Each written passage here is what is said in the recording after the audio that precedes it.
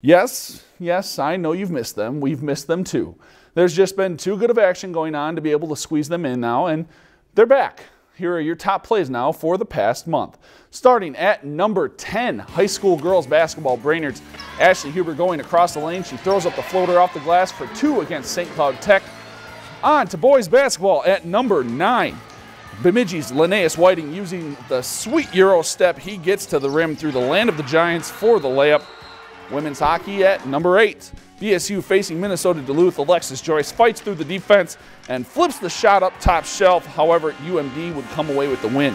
Back to boys basketball on a pair of plays at number 7. Red Lake's Rob McLean with 2 monstrous throwdowns, one against Nevis and the other coming against Northern Freeze. Girls basketball at number 6. Pretty special moment here. Red Lake's Alexis DeJarly with the give-and-go bucket for the layup. That's her 1,000th career point, and that would be a Warriors win as well. Red Lake boys at number 5. Will Morrison with the circus shot, and how in the world did he get that one to go? Warriors win over Foston. Men's hockey, number 4. BSU's Miles Fitzgerald gets the puck off the draw and dangles around the goalie for the goal. BSU men's basketball at number 3. William Harvey says, "Give me the peanut butter and I'll give you the jam." He throws down the alley-oop. And boys hockey number 2, tie game in the Section 8 2A championship. Hunter Olson beats Tyler McNamara for the goal.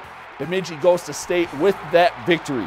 And more boys hockey at number 1, tie game Section 7 2A championship, under 10 seconds left. Grand Rapids' Alex Adam takes the pass and lights the lamp. That sends the Thunderhawks to the state tournament in Section 7 AA. If you've enjoyed this segment of Lakeland News, please consider making a tax-deductible contribution to Lakeland Public Television.